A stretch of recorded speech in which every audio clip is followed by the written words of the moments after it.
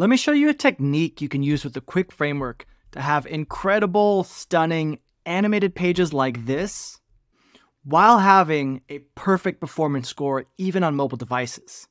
The trick here is to never execute JavaScript until you need it.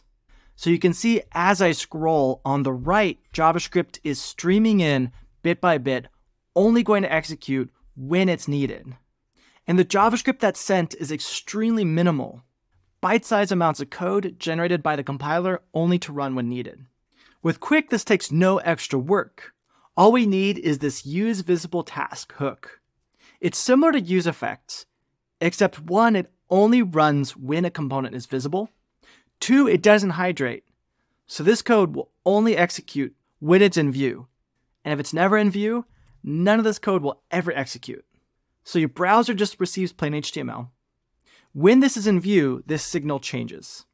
And because Qwik uses signals in a custom compiler, still, none of this code will download. All that will happen is this will run, and then Qwik will find a reference to this DOM node and update it in a jQuery style, so that we're not doing a full VDOM generate diff and patch. Instead, we're literally just pointing to this element and changing the class. And for things that don't need the browser at all, you can just use the useTask hook.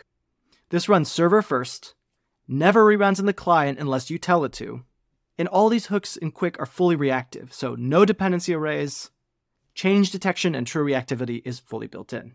So with this, you can just build the beautiful, rich, complex sites of your dreams, and then let Qwik optimize the heck out of how it compiles and executes so that you pass core web vitals and have phenomenal performance stats without any effort.